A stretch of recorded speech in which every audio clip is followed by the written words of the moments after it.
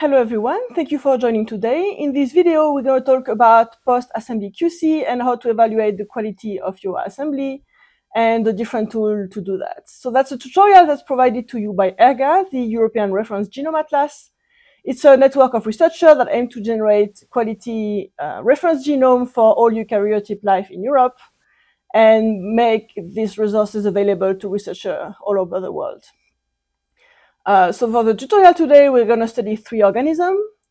One is a sponge, the second one is a snake, and finally we have a whale.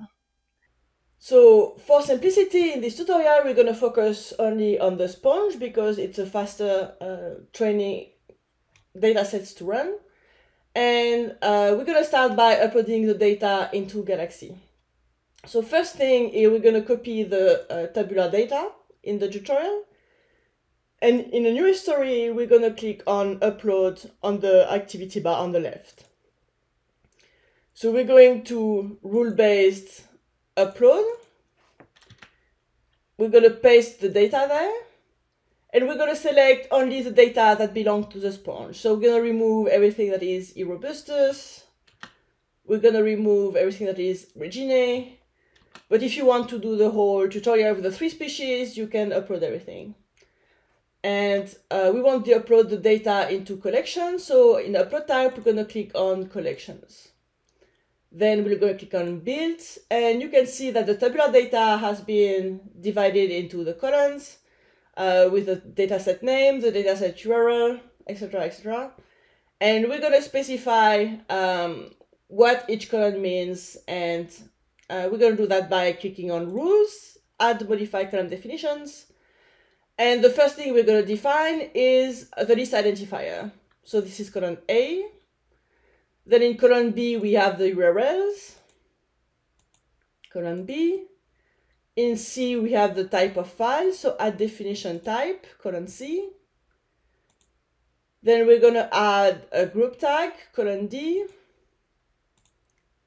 And finally, we're going to specify the collection name in column E.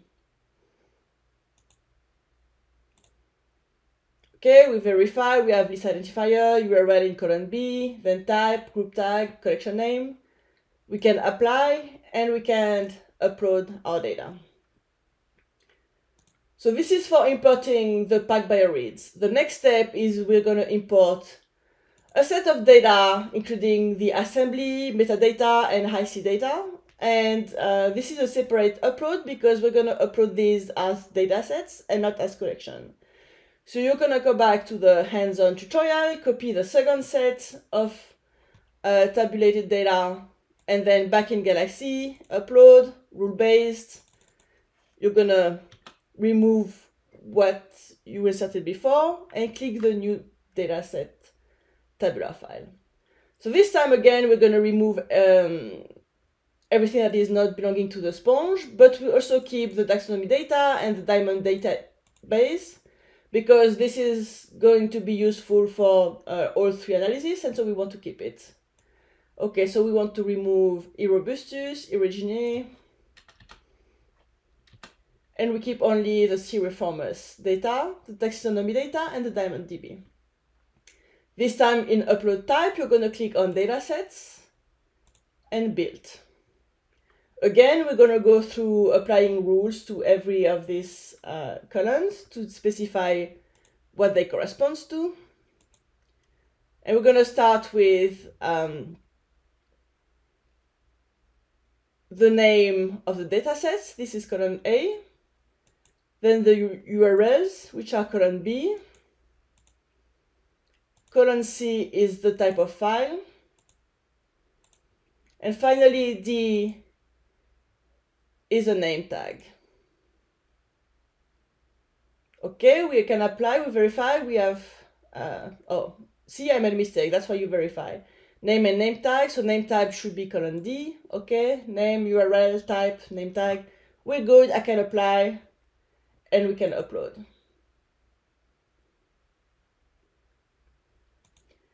And you can see in your history, you have your, your assembly, the metadata, the I-series, taxonomy data, and diamond database. We're going to wait a couple minutes for it to upload, and I'll come back for the rest of the analysis. Okay, now that it's all uploaded, we're going to go back to the hands-on, and we're going to start by generating alignments for our assembly.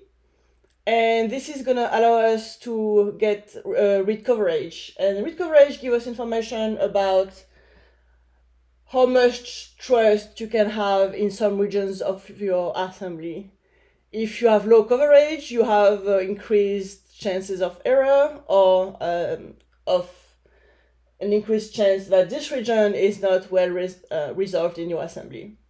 So we're going to generate the read coverage data with Minimap2. But first, what we're going to do is we're going to collapse the collection of PacBio data, because Minimap2 is going to use one single FASTQ dataset. So we're going to go into Research Tool, and we're going to do Collapse Collection. And we're going to select Dataset Collection, and we're going to select our PacBio collection. Then you can run the tool. Then the next step is we're going to go and use Minimap.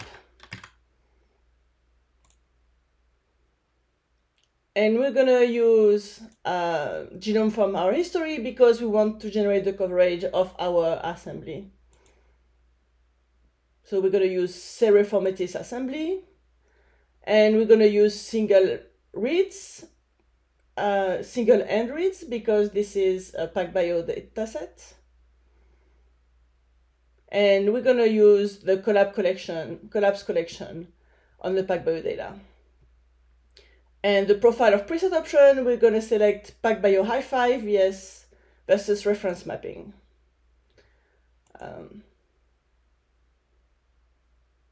And that's all that we're going to change. So we're going to verify. Okay, we're running it using the assembly as a reference. We're using the collapse collection on the PacBio reads. And we're using PacBio Hi-Fi versus reference mapping as a set of preset options. Once it's all good, we can run the tool. And while it's run, the next step that we're going to do is we're going to use Diamond to generate sequence similarity data. And it's going to get us information on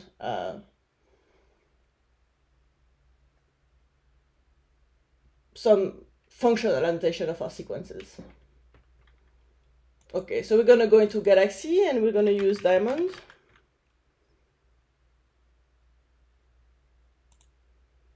And we're going to use Diamond as a BlastX tool.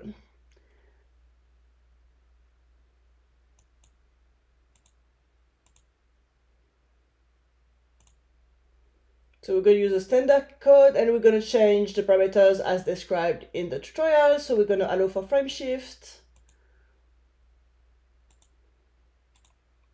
We're going to restrict the hit. And we're going to put a frame shift penalty of 15.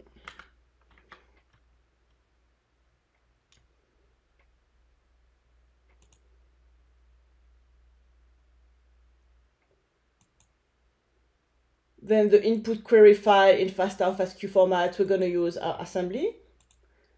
And the reference database we're going to use is the one from history, which is a DiamondDB that we uploaded at the beginning of the tutorial.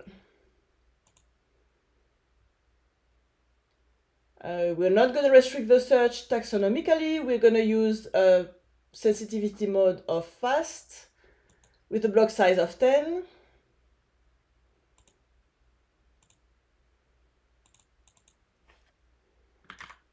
So if using this tool on a bigger species and you find that it runs out of memory, you can try smaller block size. And we're going to select a method for filtering, which is the maximum e-value to report alignment.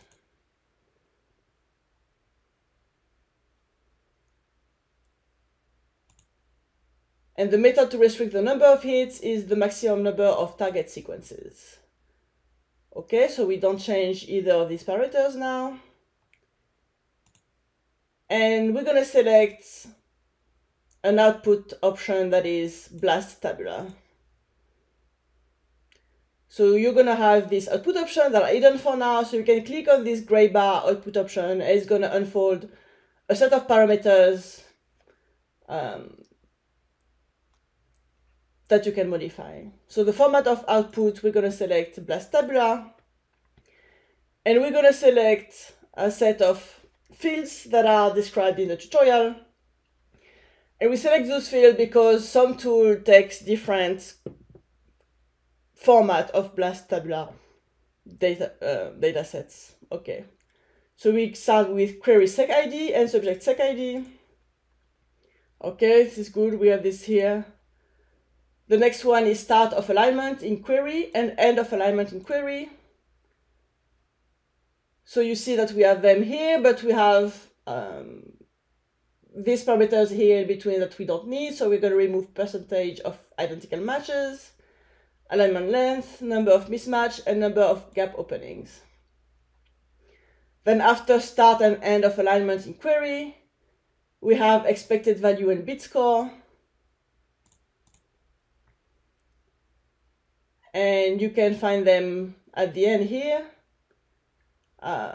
So we can remove start of alignment in subject and end of alignment in subject. And finally, the last column that we need to add is unit subject taxonomy IDs. So you're going to click at the end of the window here to add fields, and we're going to scroll down and we're going to look for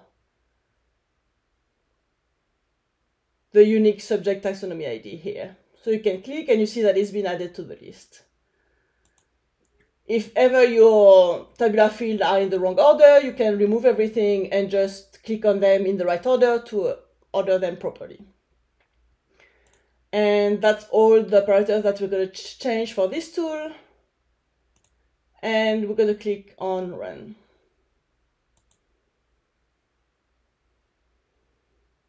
Finally, we're going to generate the bus score report. And this is the third tool that we're going to run.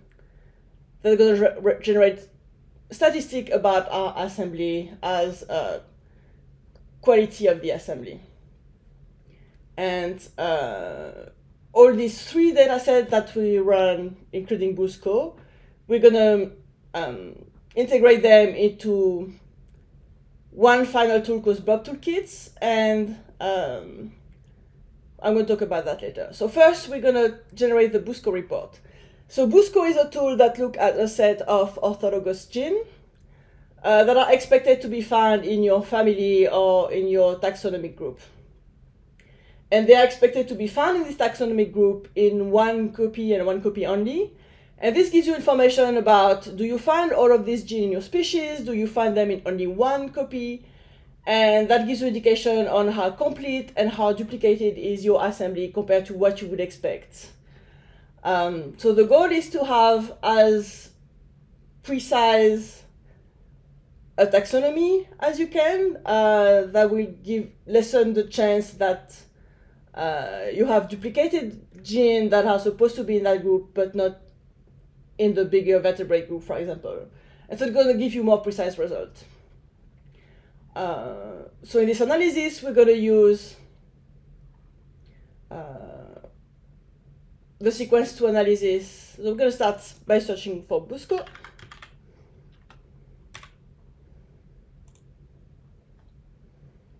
And we're going to select the sequence 2 analysis, so we want to analyze our assembly.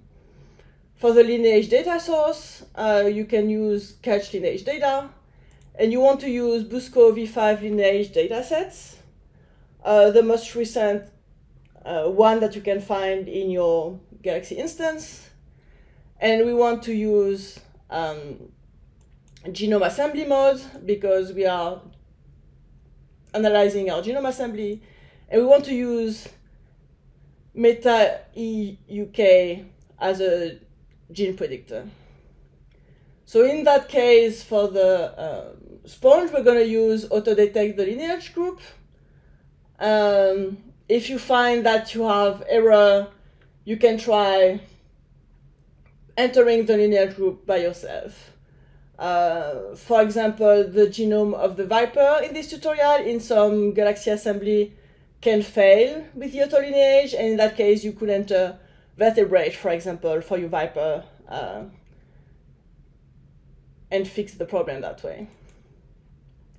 All that we want is the short summary text, so we're not going to change this one, but you have a different set of output for this tool, which can be used if you want to use down the line. So you can have a GFF with all the genes that have been identified in your assembly, the list of the genes that have been found missing, and a summary image.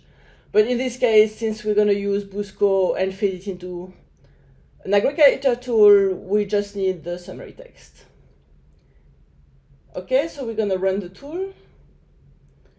And we're going to wait a couple minutes for it to finish running, because we're going to aggregate this coverage, this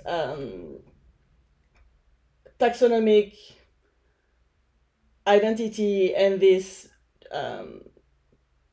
quality of the genome statistics into one tool.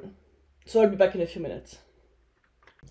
Okay, now that it's done running, we're going to aggregate all these results with Blob Toolkit. So the Blob Toolkit set of tools is done in 3 steps. So the first step is we're going to create the reference assembly, and we're going to do that with Blob Toolkit and provide it the assembly and precise which taxonomy ID it belongs to. The second step is we're going to use Blob Toolkit again, but this time we're going to add all these evidences that we created to this reference genome. And finally, we're going to use the interactive Blob Toolkit to visualize all this data. So the first step is we're going to select Blob Toolkit and select the mode Create a Blob Toolkit dataset. So let's search for Blob Toolkit. There you go, create a Blob Toolkit dataset. We're going to use the assembly, metadata file.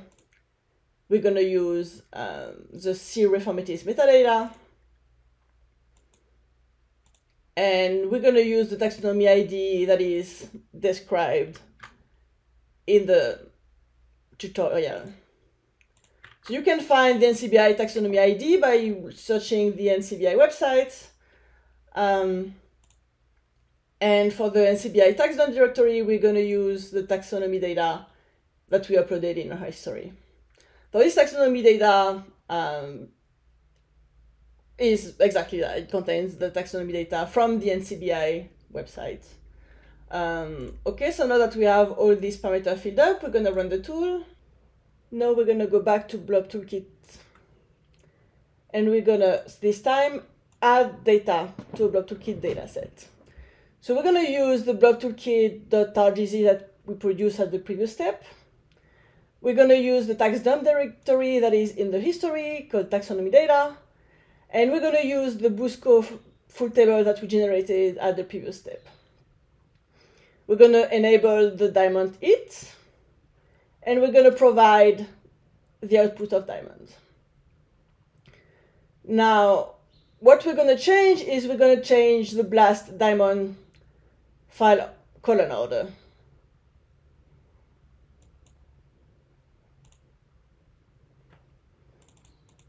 And we're going to do that to correspond to the output parameter that we entered when we ran diamond. You remember we selected the QSEC ID, the taxonomy IDs, the bit score, the value, etc. And so we attribute the right number to the right columns. And then we are selecting an alignment file, the one that we generated with Minimap, to add the coverage to our analysis. Okay, that's all the parameters that we needed to change.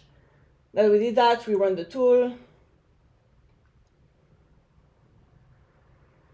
So this time it's going to recreate a blobdeal.tgz, which is the data set containing all the information from the reference and the additional data set this time compared to the previous one. And it's also generated a static output plot. But what we want to see is the interactive plot. So we're going to select interactive blob toolkit this time, and we're going to provide as a parameter the latest blobtool.tgz outputs. Okay, we run the tools. So we're going to wait until this latest blob toolkit has finished running, and when that happens, this interactive blob toolkit will turn yellow. It will stay yellow because it's an interactive tool, which means it's going to keep running in the background. I'll show you how to stop it, but it will never turn green. Once you stop it, it's going to turn red, and I'll show you how later. But first, we're going to wait until it's running, and we will take a look at the interactive plot. So now that we have our interactive blob toolkit running, we can take a look at our plots, and we do that by going to the history, the dataset, and clicking on the little eye, which will allow us to display the plots. So you see that we arrive directly at the blob plot. If you want to change the view, you can go to datasets, and you have the different information. So you have your Busco results, where you have the number of complete gene, duplicated gene, fragmented gene. So it gives you information about the completeness. So you see that you have 82% of the expected gene that you were expecting to find in Busco have been found in your genome. You have 1.2% duplication, which is pretty good. And you have 10.2% who are fragmented. Fragmented means the gene is incomplete, so it can either be some part of the gene hasn't been assembled, or it's been assembled between more than one contig. And you see that you have 7.8% of missing genes. We can look at the cumulative. This is a cumulative length of the assembly compared to the cumulative count of scaffolds. You have the detail of the analysis, and you have the report with all the plots. And we're going to look at the snail graph. The snail graph gives you information about, so the longest contig is in red here. And you see in the middle, you have the first contig, which is the longest. The second is a little bit further from the center. The third is even more further from the center. You have a red line and an orange line, which correspond to the N50 and N90. You have the cumulative length on the outside circle, and the blue colors show the composition in terms of GC content. And when you look at the blob plot, so this one is not very informative, but you can look at the training material to see what it looks like for a more complete genome. And you can see that you have this information that gives you information about, do you have contaminant in your genome? How are your sequences distributed along the GC content? And this kind of information.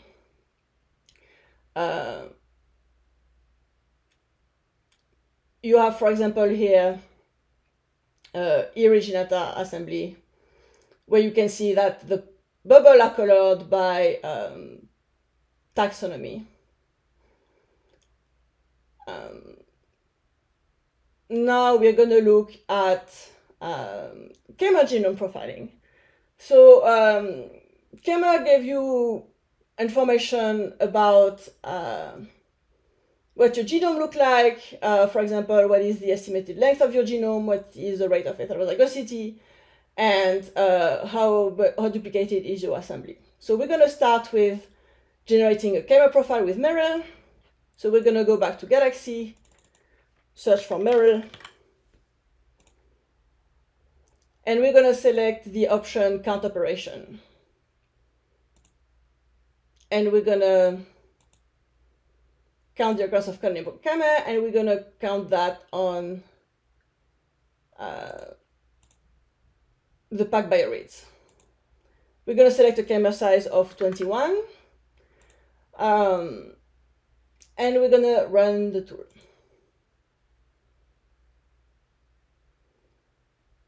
So if you want to stop looking, if you have done looking at your Blob Toolkit dataset, you can stop it by going to the interactive tool on the left of your activity bar, select and stop it. You can always rerun it later if you want to come back to the plot. So while Meryl is running, it's creating a database. There's not much we can do with it by ourselves. What we're gonna do is we're gonna union sum the Meryl database. So we do that because when we run Meryl, it's gonna run the count operation on each FASTQ file in your collection of PacBio reads, and we want to merge that into one data set with the sum of the count to have the full camera profile in your assembly. So we're gonna come back to tools, look for Meryl, and this one we're gonna do operation on set of cameras, and we're gonna select union sum.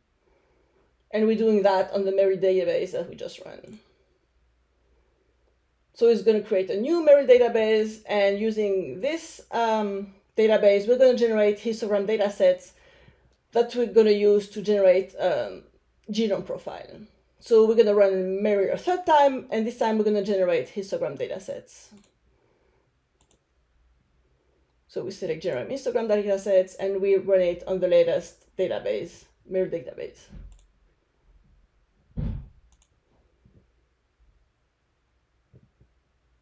And we're gonna use these data sets to run GenomeScope, which is gonna give us information about our genome statistics. So we look for GenomeScope in the tools. We run it on the Meryl database histogram. So we're working on a diploid species, and we have been using camera length of 21. And so we're gonna select 21 again, and we're gonna run tool. And we'll come back when it's done running to take a look at the GenomeScope plots.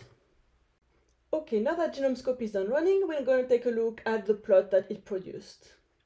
So we're going to look at the linear plot, and we're going to click on the little eye icon on the dataset in the history. So if you're like me and the image is too big for your window, you can right click and open the image in another tab. And we're going to explain what's going on in the screen here. So the first information is you have your estimation of statistics about your genome. So you have a length of about 124 million base pairs. You have heterozygosity rate, which is AB 1.32%. You have a camera coverage of about 35, which means for each base you have 35 camera covering it in average. So now we're going to look at the plot. So what it's showing is you have the coverage of cameras, and you have the frequency of each coverage. And you see that you have two peaks, one which is about 35 and the other about twice that. And that corresponds to, for the first peak, the heterozygous region, and for the second peak, the homozygous region.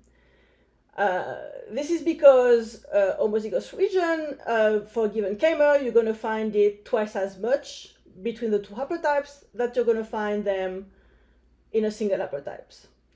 So you have this dotted line, which correspond to ploidy of 1, 2, 3, and 4. So if your organism has more than 2 ploidy, you're going to find 3 peaks, 4 peaks, etc. You also have the camera error. You have a peak about 0, which are cameras that have sequencing error, and they are very rare because camera over this region are going to be in the 2 peaks if they're correct. So one thing to look for in this situation is you want to check that the black line is fitting the histograms properly. That indicates that your estimated genome size and your heterozygosity and your estimated K-mer coverage are likely correct. So this plot shows you the K-mer distribution in the reads. Now what we want to see is what the K-mer distribution in our assembly look like. And in order to do that, we're going to use a tool called Mercury. So you're going to go back to Galaxy, and you're going to click on Tool and search for Mercury. So we want to evaluate the assembly quality. So the evaluation mode is default mode. The K-mer count database is the Merit database. So this is the latest one that covers the reads for the all PacBio data set. And we want to evaluate one assembly, and this is the C. reformatis assembly. Without changing anything else, and you can click on Run Tool.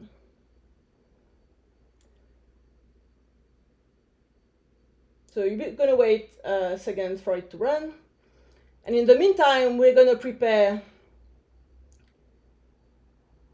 our data to get some general assembly statistics with GFA stats. It's going to give you the number of scaffold, the N50, and diverse information. So we're going to go into Galaxy, and we're going to look at the GFA stat tool.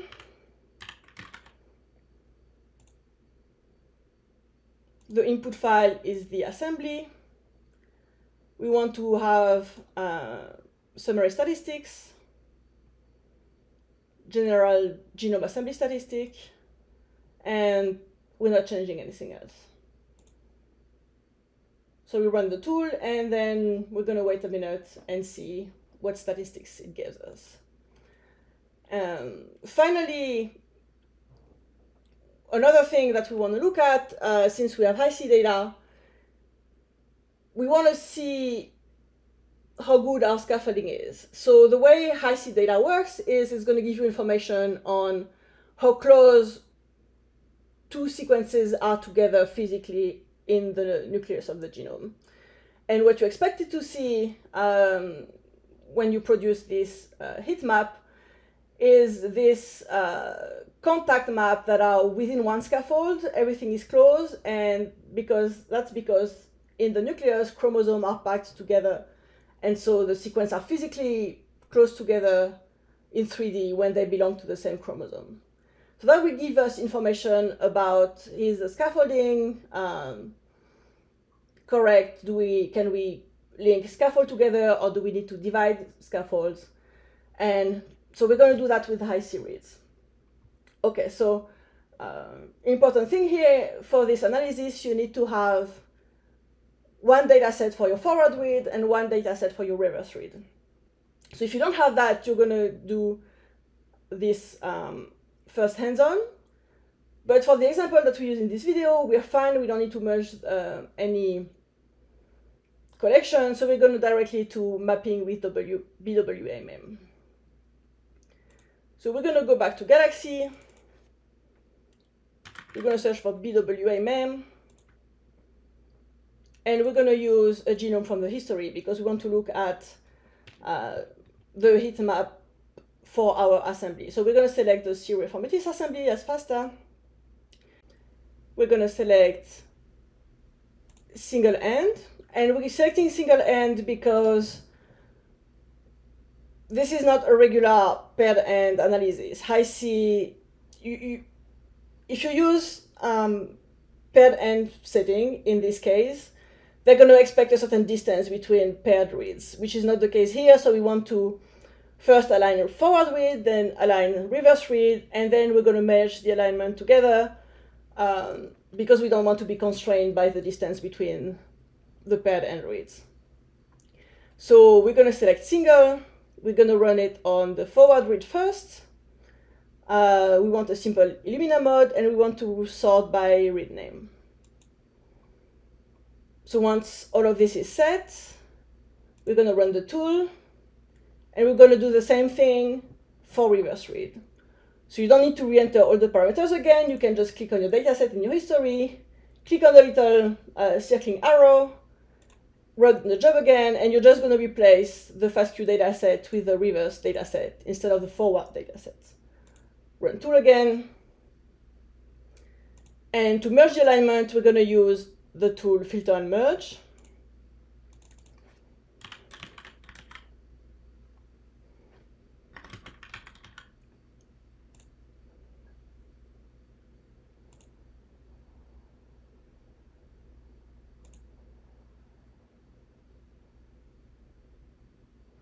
So we're going to use first set of read is number 32 because that's the forward reads, and number 33 are the reverse reads, and run tool.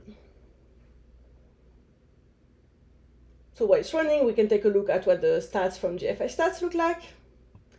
So you see that you have the number of scaffold, the total scaffold length. This is very similar to what you got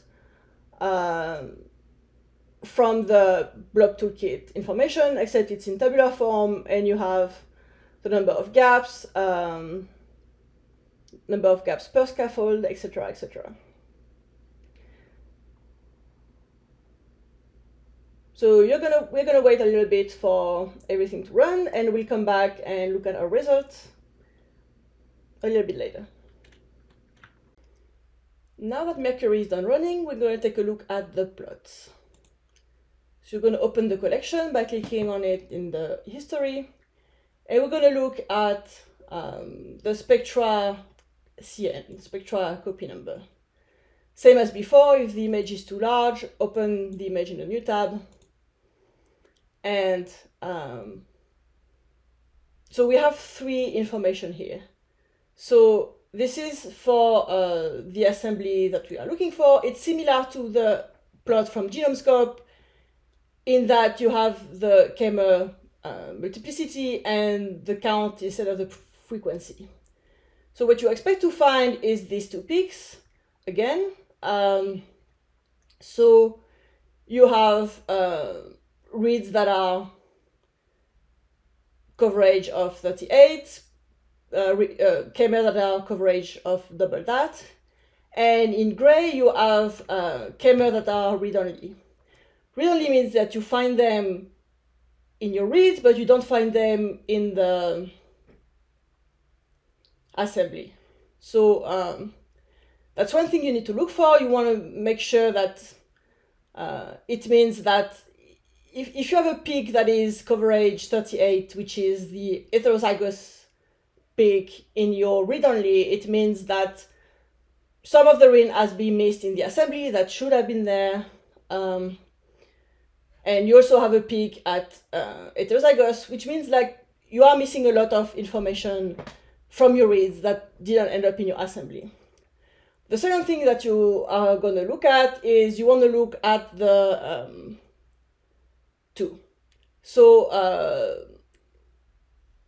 the red curve means that the Kmer are found at 38 coverage, which means you find them for one Kmer in the assembly, you find them 38 times in the reads, but you find them only once in the assembly in red. The blue curve means you find them twice in the assembly, which means that if you have some significant blue curve, you probably have duplication in your assembly. Here it looks like we have some duplication, but it's pretty low. But it looks like we're missing completeness in your assembly.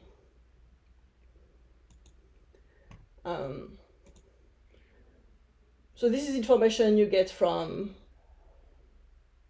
Mercury, and now that the filter and merge is done running as well, we're going to generate our high-C map.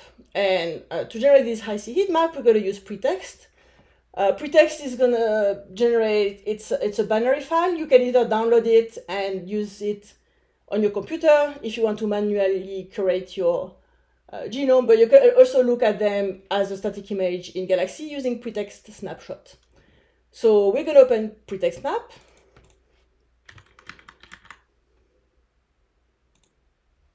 We're going to select the filter and merge that we ran earlier. And we're going to sort by ascending. Okay, run tool. And then we're going to use pretext snapshot. We're going to run it on the pretext map that we just generated. And we want to show the grid.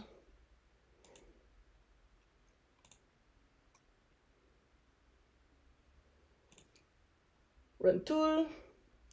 And while it's running, we're going to generate a final type of visualization, which is the assembly graph.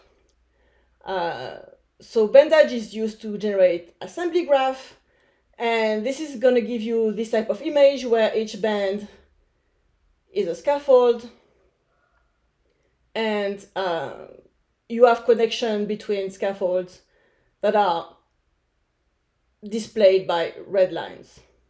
So we're going to generate the GFR format, which is an augmented format which includes not only the sequences but also information of linkage between the scaffold and graph information. And to generate this GFA, we're going to use GFA stats. So we're back to Galaxy, we're going back to GFA stats. We're going to use our assembly, and this time we don't want to generate summary statistics, we want to manipulate our genome assembly. And we want to convert it to GFA. So in output format, you select GFA, and for terminal overlap selection, we select no. And run tools. And from this GFA format, we're going to generate the bandage image.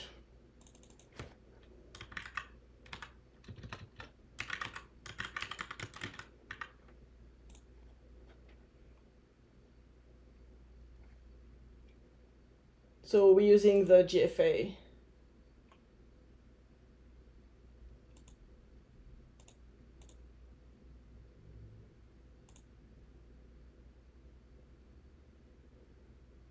Yes, 46, that's the right data sets. And that's the only thing we're going to change. Okay, run tools.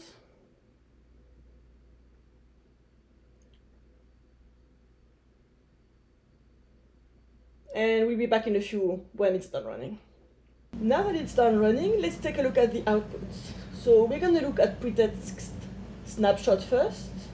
So you see it's a list with 15 data sets.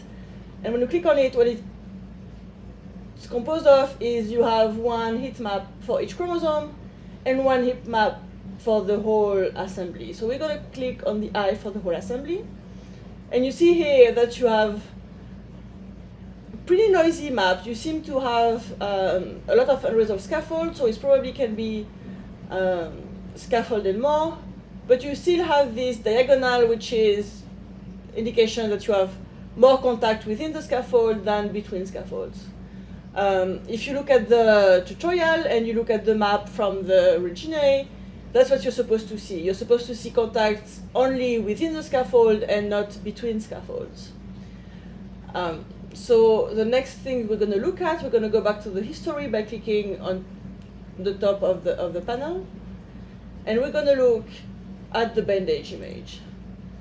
And you can see here that you have your scaffold, you have a link between the scaffolds,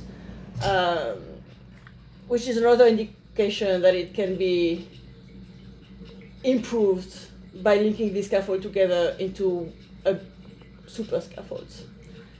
So there you are. This is our video for today. You can spend more time on this tutorial by doing the same analysis on the other species and see what are the differences that you can see in assembly quality.